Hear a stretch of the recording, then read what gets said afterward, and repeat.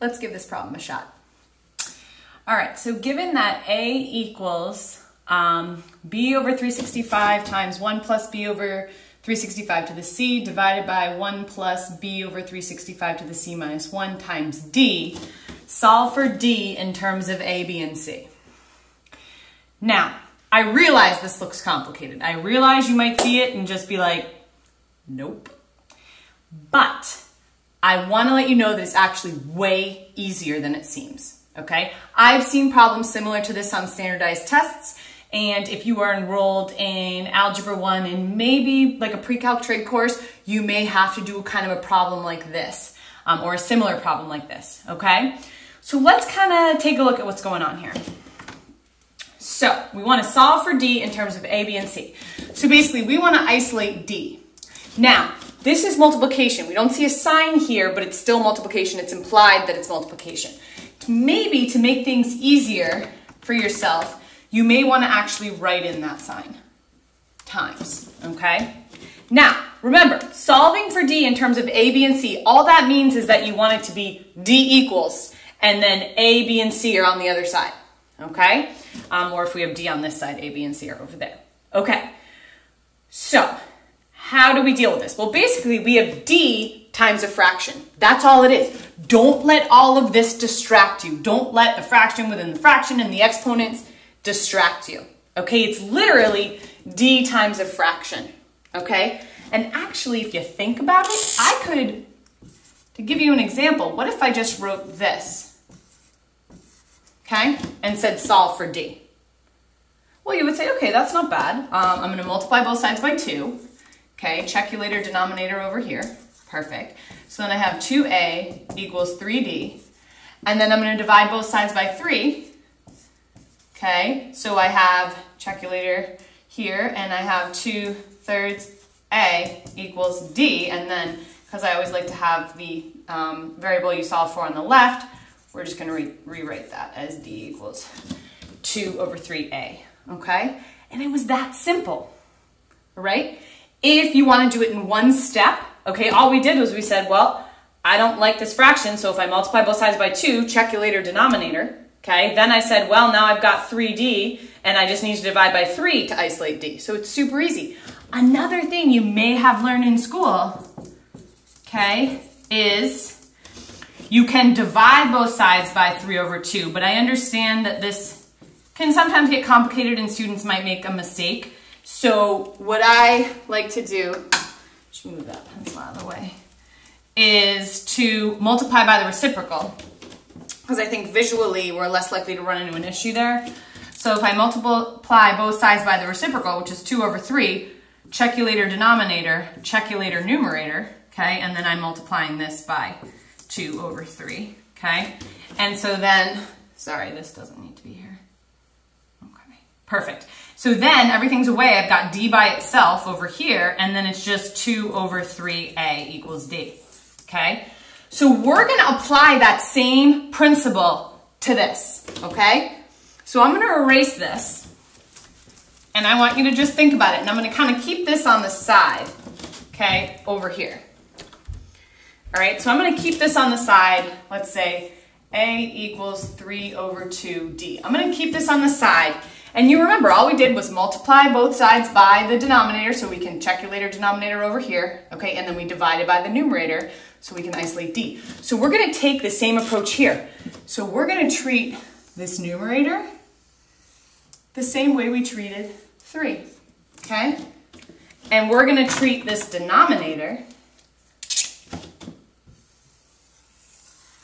the same way we treated 2, okay?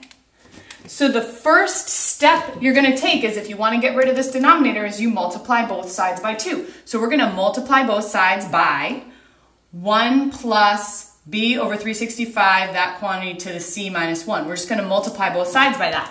So then on this side, okay, so if I come up here, I'm just going to multiply both sides by 1 plus b over 365 to the c minus 1, and then times 1 plus b over 365 to the c minus 1. Okay, so now what I've got, okay, is on the left-hand side of the equation, I have, and you know what? I'm going to put this, I should actually probably put this in parentheses so that we know it is a quantity here, okay? Perfect, okay. Otherwise it could be confusing because of order of operations there, okay? So I multiply both sides by this denominator. So now I say, check your later denominator on this side, okay? So on the left-hand side, I'm just looking at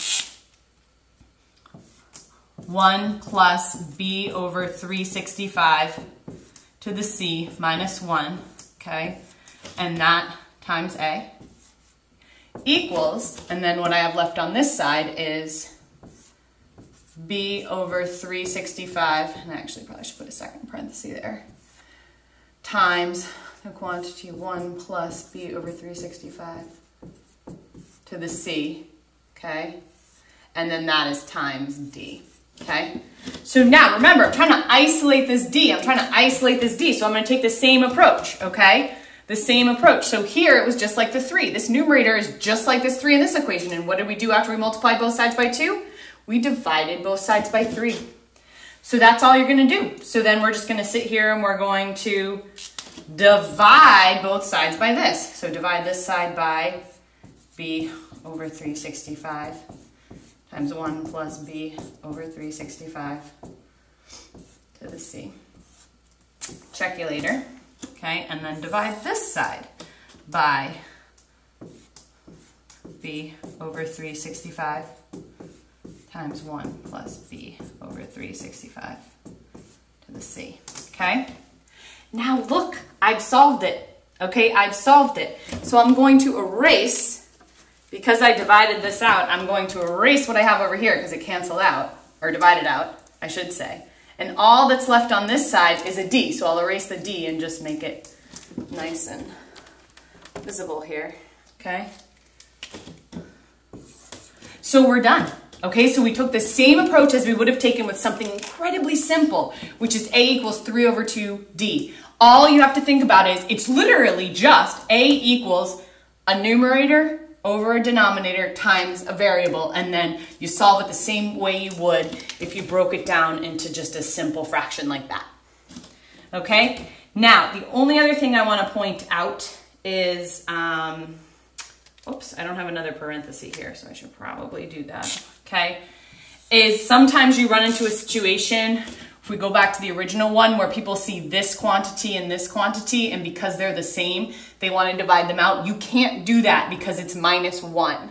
Okay, if this were multiplication, you could do that, but you can't divide out with addition or subtraction. Okay, so that's the only thing I want to point out, because that is a mistake that I frequently see with students. And if you were to see something like this on a standardized test, most likely this mistake would be one of the answers. Okay, because that's what they do. They put all the other answers on standardized tests are, generally speaking, mistakes that can be made throughout the problem. Okay, because that's how they catch you. So here you go. Looked really difficult, turned out to be rather easy. And the only suggestion I have for you is just don't get distracted by all of the variables and the exponents and the fractions, and see if you can break it down into something simple. And if you can solve something simple like this, you can also solve something more complex like this. So there you go.